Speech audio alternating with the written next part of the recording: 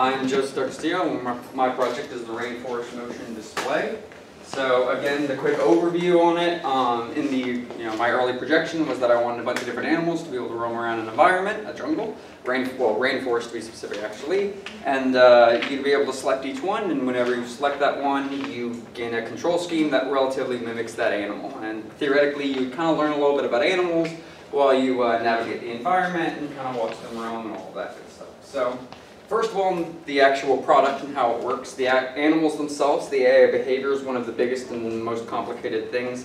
That's my current behavior tree, which is actually the simplest of all of them because I had to simplify it to get everything else to go together in time.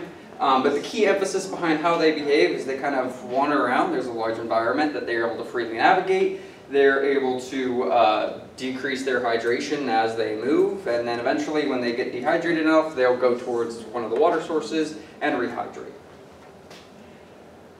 As far as their movement goes, because the AI, again, is kind of my most complicated system, on our ground I have a nav mesh agent. This takes the terrain, computes the terrain to a series of grid points, and then from there is able to actually calculate paths and path generation. I say this because, as you will see, it's a complicated terrain environment as well as a lot of obstacles. So this whole nav mesh agency system helps manage all of that and prevent all kinds of collisions, as well as ensure that things can go only where they can go. And then also on the flight side, because there's also birds in the system, they have perches. Perches are connecting to trees, so at some of the tallest trees, birds can come over and perch, and it has certain capacities. Most of them are capacity of 1, but some of the trees are a little bigger, and 2 or 3 can fit within the perch, and they will go and simply approach it on their own.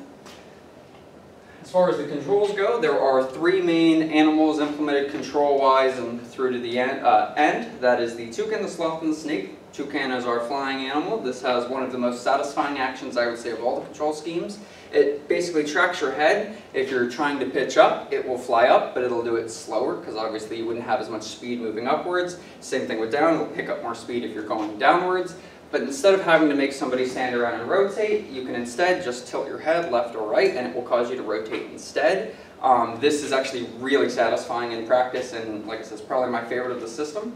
The sloth works much like many other VR grab systems you've seen before, where you can grab onto trees and such in order to climb them. A little fun fact about sloths, they were actually the animal that kind of started my whole project, and the reason why it is.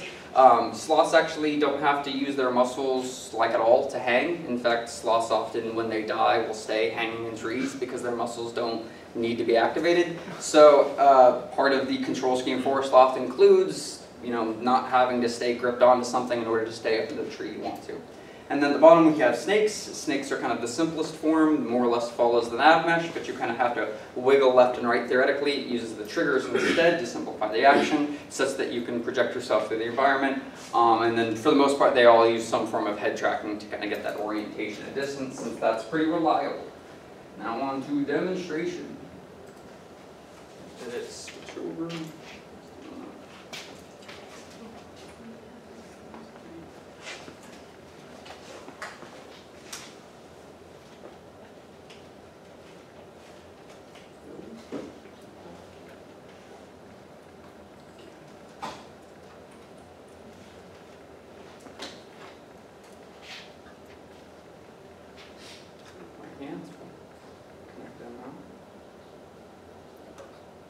Alright, so you guys should be able to see the world, is that correct? That's right. Yep. Alright, so here you can see the world. Right now we're starting as a snake. Now what you can see is a couple of the other ones lying around. There's also some sloths that are kind of around.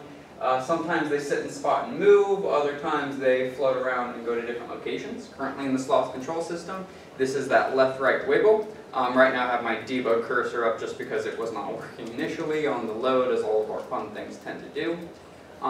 Here, if we approach a tree, and I'm not going to smack into this TV, preferably, and we go to switch over to our sloth control, you can see I can grab the tree and climb,